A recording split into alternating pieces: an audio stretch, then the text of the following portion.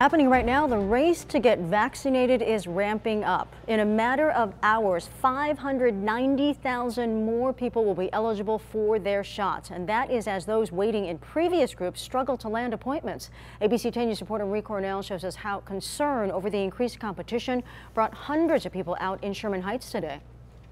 The line is wrapped around this building. Hundreds of people showed up several hours before the vaccination pop-up clinic in Sherman Heights even opened, all hoping to get their COVID-19 vaccine. I'm not sure if I will be able to get vaccinated for 100% sure, but I'm just hoping. That's all Natalie Wynn could think about.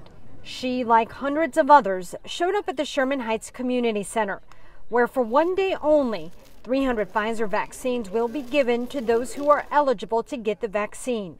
You must also live or work in the 92102 or 92113 zip codes.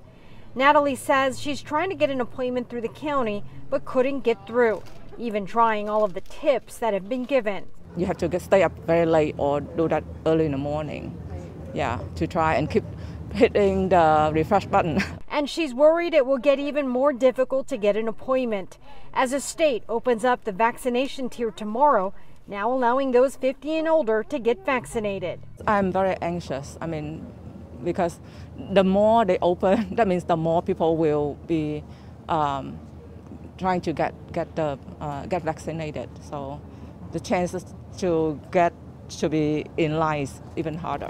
While the amount of vaccines the county receives is expected to increase, Supervisor Nora Vargas says by setting up pop-ups like this, they can gauge the interests of those who want to get vaccinated in specific neighborhoods and have a plan in place in anticipation of the arrival of more vaccines. The goal is to make sure that we build an infrastructure so that as soon as we get more vaccines, people are able to get a vaccination in their arm. Another pop-up clinic is already being scheduled for next month, so those who came today can get their second dose.